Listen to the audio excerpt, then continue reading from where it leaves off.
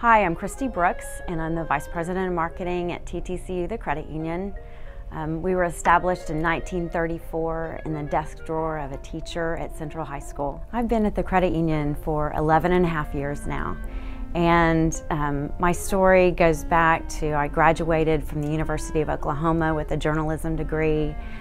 Started out at Ernst & Young doing public relations for them, and just kind of made my way through the community and went to work for an ad agency, and they went out of business. I ended up in Bentonville, Arkansas at a bank there, and that's how I started into the banking business. Credit union philosophy is people helping people, and so when we have the opportunity to serve as many in the community as we can serve, and we can serve, if you have a student in your family in Northeast Oklahoma, then you're automatically eligible to become a credit union member here at TTCU.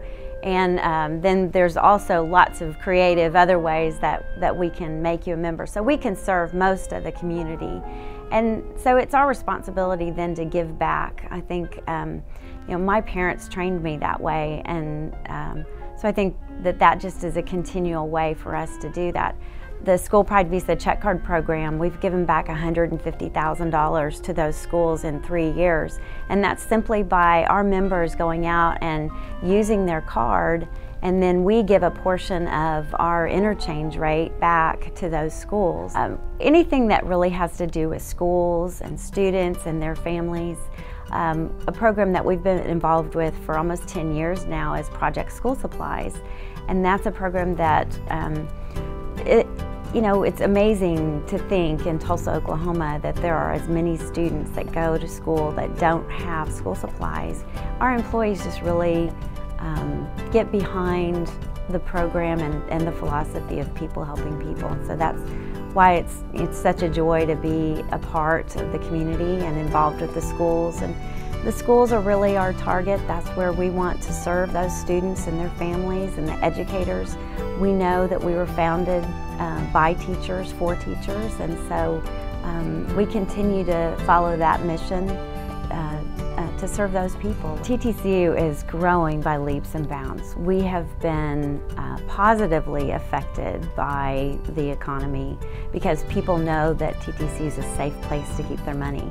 We have a wonderful financial literacy program that's free, and we have a Facebook page that follows it as well, TTCU Makes Sense with Money, and that's a great thing for anybody to learn how to manage their finances better.